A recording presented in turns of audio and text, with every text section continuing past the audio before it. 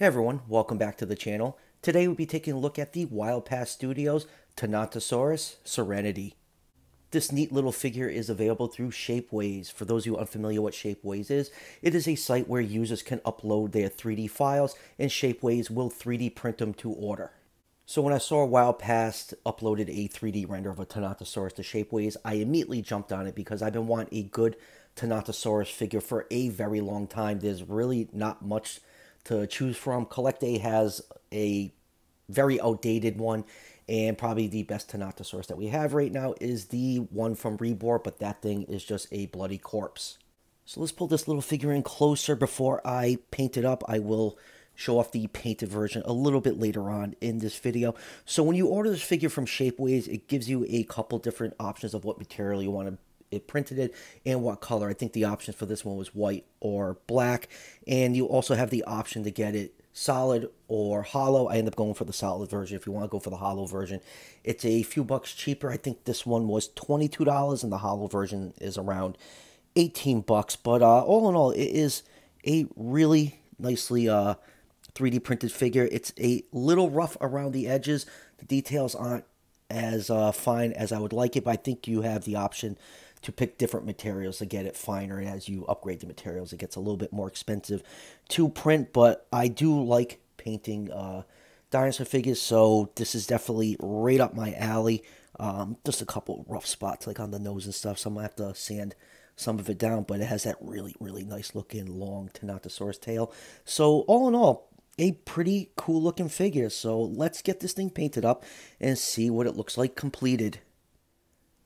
Alright, let's get this thing painted up. I'll be using the Apple Barrel acrylic paints. You can find these paints at Walmart. They go for like 50 cents a tube. So first I'm going to prime it. I'm going to use the base color of Antique White and just give it a nice coat of primer paint. I thinned the paint a little bit with water, so after this is all primed and ready, we can start coloring this figure in. Now that the figure is primed, you can see that paint brought out a lot of the detail on this figure. You can see a lot of nice folds and wrinkles and some really nice detail on here. So let's start with the main body coloration. I'll be using Nutmeg Brown. And now that we got the tail pattern painted in, just start painting the main color of the body. And some stripes for the legs.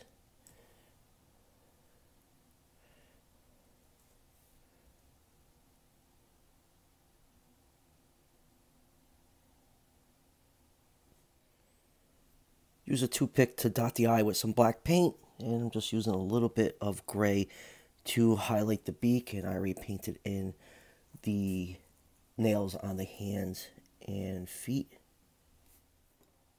And here is the Tenontosaurus fully painted up, and the last thing you want to do is give your figure a nice coating of clear coat to protect all your hot work, because if you don't do that, the paint is going to chip like crazy. I like using Tester's dull coat. There's a lot of companies that make that matte clear coat finish, but it always gives them that slightly glossy look. Ever since I switched to Tester's, the clear coat looks absolutely fantastic on all the figures I coat with it. You don't get any of that shiny look to it. So yeah, I really enjoyed this little painting project. I am quite pleased how this little Tenontosaurus turned out. Once you get some paint on the figure, there is some really nicely finely printed detail on this model. You get some nice folds and wrinkles along the back. You got some osteoderms you can see along the side of the neck, going up to just before the head. So yeah, all in all, a really nice model, and it actually does have a cloaca slit. I just gave it a little dot of black paint. I didn't want to smear it with brown and make it look like a Collect A model, but yeah, pretty cool looking figure. So let's just take out the old ruler here after my camera refocuses and just see how big this figure is. It's just about 7 inches tall and just about 1.5 inches tall to the top of the head. So on the Shapeways website, this is listed as a 1/35 scale figure. Tenontosaurus in real life was somewhere between 21 and 26 feet long. So if you use that lower size estimate of 21 feet, that would put this figure in that 135 scale range. If you use the larger estimate, it puts it closer to that 145 scale range. So let's move on with some comparisons. Here is the only other Tenontosaurus figure I have in my collection. This is the one from Rebor that goes with the diorama display with the Deinonychus and Acrocanthosaurus. So it is nice to have a Tenontosaurus in my collection that is not absolutely ripped to shreds.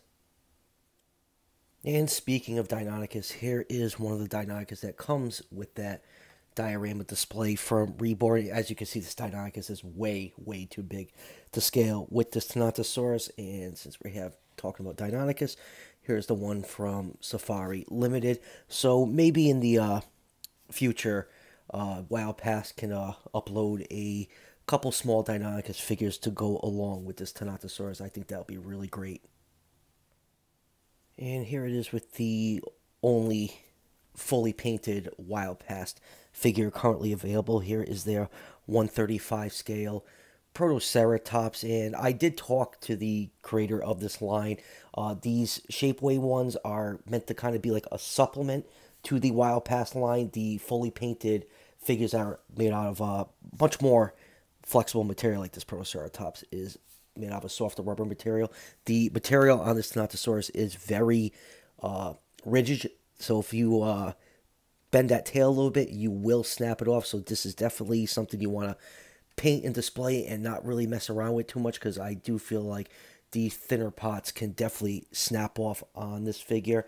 And speaking of Protoceratops, here is the other figure I ordered from the Shapeways store. This is their female Protoceratops, which I will eventually be painting up to go alongside this one from the line. So yeah, pretty cool figure. I really like it. Like I said, I've been wanting a good Tenontosaurus for a while, and this is a great sculpt. If you're handy with a paintbrush, this is definitely something you should consider picking up. If you're really not great at painting, I know my figure is not the best looking. Maybe someday this will make it into the regular line fully painted. I'll leave a link in the description to Wild Past Shapeways store. Like I said at the beginning of the video, this figure I got it cast in solid material. Cost around 22 bucks. There's a hollow option for around $18. The female Protoceratops is also on there. And there's also a pair of Velociraptors. So I do hope Wild Past continues to release 3D renders to Shapeways, because I do like the fact of ordering 3D printed figures and give them my own paint schemes. It just kind of gives you a chance to kind of customize the figures in your collection. So I am very excited for the future of this line.